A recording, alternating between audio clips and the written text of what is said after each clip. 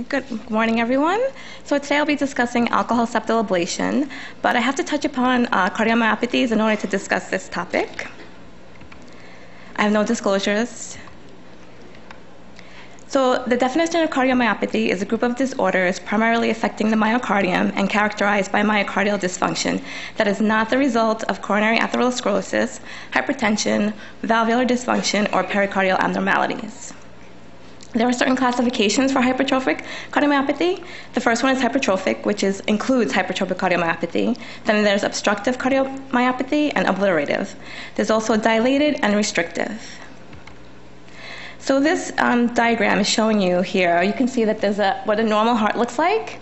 For the dilated, you can see that the ventricles are enlarged. For hypertrophic, you see the septum is enlarged and the ventricles are stiffened. And with restrictive, you see that the ventricles are restricted, but not necessarily enlarged.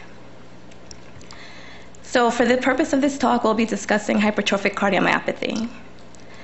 So there are pathological changes of muscular hypertrophy associated with fibrosis. The muscle fibers hypertrophy or enlarge, and there's myocardial disarray in some parts of the heart.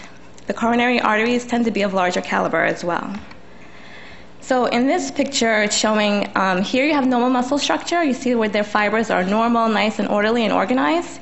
And over here, with the myocardial disarray, you see that the fibers are all over the place. There's no organization.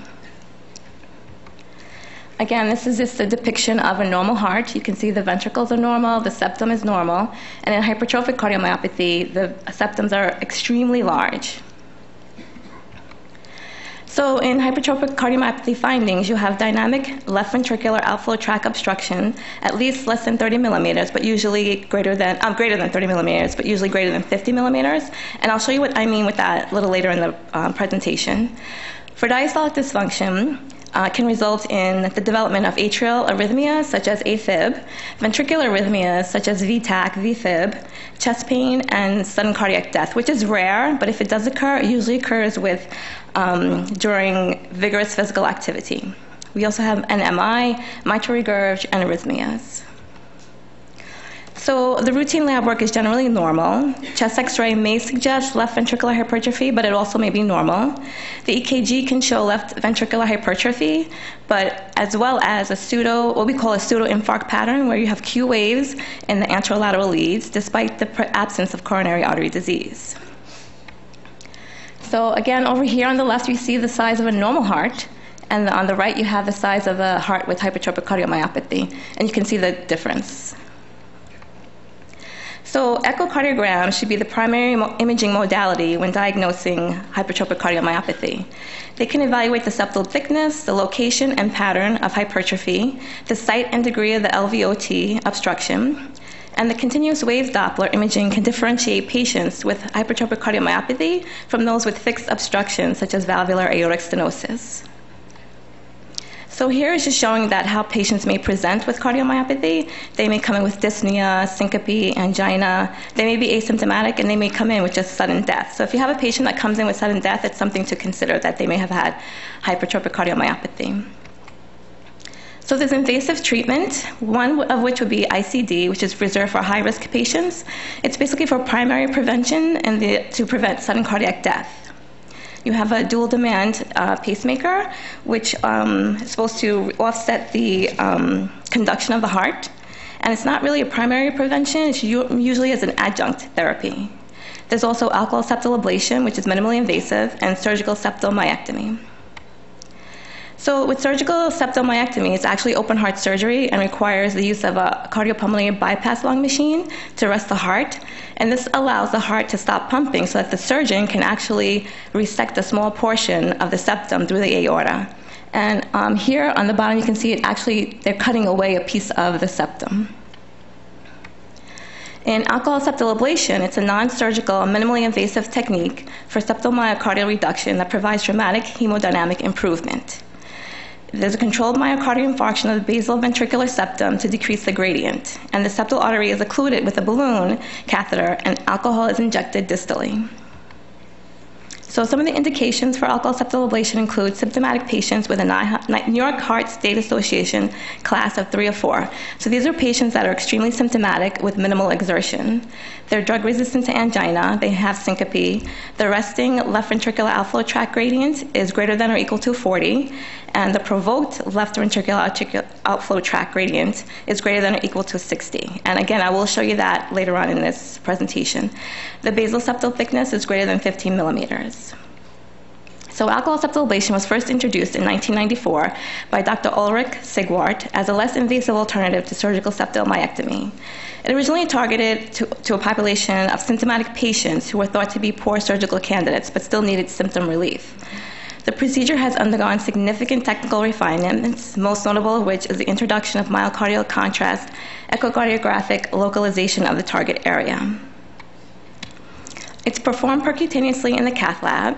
Arterial access is obtained, and the coronary angiogram is performed to define the septal artery and to exclude severe coronary artery disease. Hemodynamics are reevaluated along with remeasurement of the intracavitary gradient. So for pre-hemodynamics, the simultaneous pressure measurements are performed in the left ventricle and in the aorta. A physiologic provocation of the gradient is then assessed with the Valsalva maneuver, so we ask the patient to cough. And we check the Brockenbrough sign by inducing a ventricular extrasystole. So when we say the Brockenbrough sign, it's an absolute decrease in the pulse pressure of the beat immediately following the premature beat. So about 2 weeks ago, we did an alcohol septal ablation on a patient, and these were actually her hemodynamics. So here, the white is the left ventricular, and the red is the aorta. So when we talk about the gradient, we're measuring the difference between the peak systolic, left ventricular systolic pressure and the peak arterial systolic pressure. And here you can see it's about 130 to 140. And this slide is depicting the Brockenbrough sign. So you can see the PVC up here and the beat following, preceding, after. You can see the LV systolic pressure increased. The difference between the gradient between the left ventricle and the aorta also increased, but the aortic pressure decreased. So a venous access is obtained for temporary venous pacing in the event that the patient should go into complete heart block. An echocardiograph is performed with contrast to visualize the perfusion area prior to the alcohol injection. So the echo attending is in the room with us while we're doing the procedure, and they're performing an echo at the same exact time that we're doing the procedure. Once the target area is defined, a slow injection of a 100% alcohol is injected through the catheter. The high concentration of alcohol is delivered directly to the thickened heart muscle and left in place for several minutes, but no more than 5 minutes. The effect of the controlled cell death at the targeted location is immediate, as thin scar tissue starts to improve blood flow to and away from the heart. So this, again, is just depicting where we have the balloon catheter here, and the alcohol is going distally. And this area is the area where the alcohol-induced infarction will occur. So individual studies have suggested that alcohol ablation may be useful in patients with no resting gradient, but a provocable gradient of greater than or equal to 30 millimeters. Some patients who do not show initial benefit can respond late and develop the reduced gradient at 3 months. So here is showing the LVOT gradients. Here initially the top is provoked and the bottom is resting. Initially you can see they're quite high, but immediately after you see a significant drop in the gradients, and outflow tract gradients, and they continue to decline 2 years out. Again, here we have the New York Heart Association and the Canadian Cardiovascular Society class. At baseline, they were significant, so this patient was not really able to function at all, and a year later, there's a significant drop again. So potential complications are a complete heart block requiring a pacemaker, which occurs in about 14 to 25% of patients. A left bundle branch block or first-degree AV block prior to the procedure are significant predictors. The benefits of alcohol septal ablation are not diminished in patients who experience complete heart block. They still receive some benefit from this procedure. Other complications include ventricular arrhythmias, coronary dissection, pericardial effusion, and rarely late MI due to the escape of ethanol from the target vessel. But here at Mount Sinai, due to our extreme care in selecting of patients and adherence to strict protocol, over the past 3 years, we had a 0 complication rate. So the advantages of alcohol septal ablation are the avoidance of a sternotomy and cardiopulmonary bypass and their associated risk. There's a shorter hospital stay and recovery time. For older patients, there's a less risk of stroke with alcohol septal ablation than with the septal myectomy, and it's also less costly. So this is our patient that we did the septal alcohol ablation on 2 weeks ago. And this is just depicting, we're getting a picture of the anatomy, and we're trying to define the septums that we want to engage. Here, I want you to focus here because you can see the balloon is in the correct septal. And we just take a picture to make sure that that's where we want it to be. Here, the balloon, we have it inflated, and you see the septals below it. That's the targeted area where we want the alcohol to go. Right now, we're injecting contrast, so we can see that where we want to go, and we also notice that there's no backflow. So when we do inject the alcohol will not go back to any of the arteries where we don't want it to go. It will just go directly to the area that we just defined. And then this picture, I just wanted to show you that this is after the alcohol septal ablation, and you can see the area below is no longer there. So this was successful. And then this picture is just the balloon is out, the wire's out, and you can see here the septal area, there's nothing below it. So the alcohol septal ablation was successful. And this is the same patients. These are their post-procedure hemodynamics. And you can see again here, the gradient has significantly decreased. And this is also the Brockenbrough as well, and it's still significantly decreased gradient. And this is the resting gradient, and again, significantly decreased, so there was improvement in symptoms immediately. So in conclusion, alcohol septal ablation has developed as a safe and attractive modality to treat patients with hypertrophic cardiomyopathy. The procedure has been refined over the past decade with steadily increasing outcomes. And when compared to surgical septal myectomy, the benefits of alcohol septal ablation include shorter hospital stay, less pain, and the avoidance of complications associated with surgery and cardiopulmonary bypass. Okay, so thank you.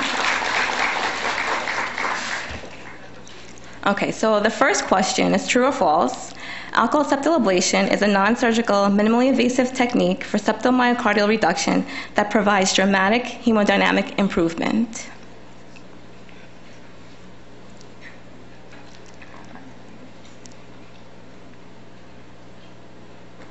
Very good, excellent. I like it. Okay, the second question is what is the percentage of high concentration of the alcohol injected? 10%, 30%, 100%, or 75%? Yay!